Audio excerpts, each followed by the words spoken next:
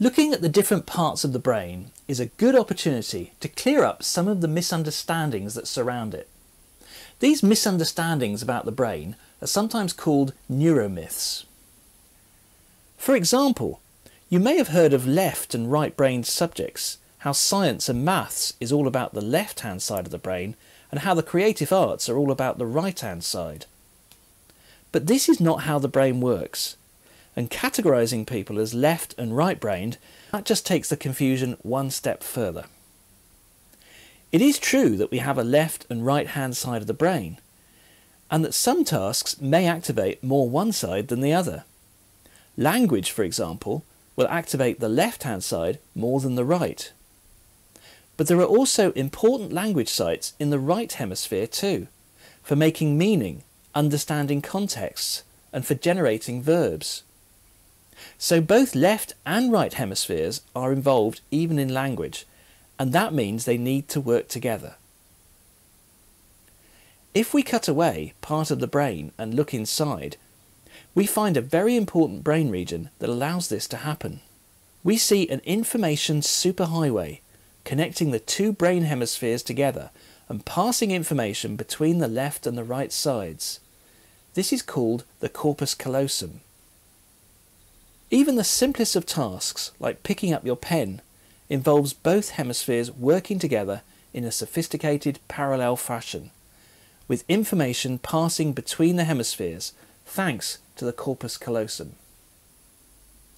Now, as well as being divided into two cortical hemispheres, scientists also find it helpful to think about each hemisphere as divided into 4 parts or lobes of the brain. We have the frontal lobes at the front of the brain, which educators are often very interested in because they are so important for conscious reasoning and also for working memory, which is our somewhat limited ability to temporarily hold information in our consciousness. Behind the frontal lobes, we have the parietal lobes, which are important for a lot of automatic and unconscious processing of information, such as when we draw together information from different senses that make up what something is. So if I said the word soup, although we may not be aware of it, this is where the taste, the look, the smell of soup all come together to make the concept of soup. At the back of the brain, we have the occipital lobes, which contain visual cortex, so very important for processing what we see. Odd perhaps, considering that our eyes are in the front of the brain. And at the sides, we have our temporal lobes, important for memory, but also containing auditory cortex for processing what we hear. Now, we've started talking about auditory cortex, visual cortex, and there's also cortex for touch. But it's important not to start thinking that there's one part of the brain for each everyday task that we undertake. And it's important also not to think that some learners prefer to use their visual cortex while others prefer their auditory cortex. These sorts of ideas have led to poor practice, such as learning styles, where a teacher decides that one student is an auditory learner, another student is a visual learner, and then teaches to their preferred learning styles. In fact, the brain is very interconnected and multisensory, so this sort of approach cannot be justified in terms of neuroscience.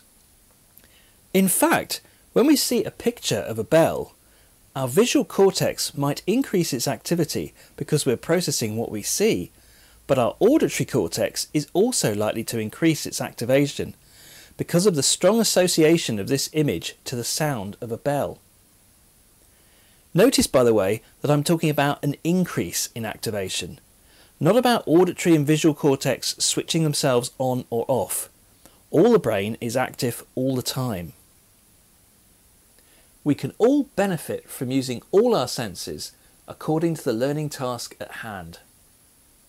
Now, underneath the cortex, there's a range of structures which are just as important as the cortex for learning. These subcortical structures are difficult to see from the outside of the brain. We will have to imagine the rest of the brain is transparent in order to see them. One of the most important is the hippocampus, which has a key role in laying down our memories in the cortex and making them more permanent. Close to the hippocampus is the amygdala, which is an important centre in the brain for processing emotions. Its closeness to the hippocampus allows for the efficient emotional labelling of memories. Finally, there is the reward system that contains the structure shown here, but also several other brain regions, including some parts of the cortex.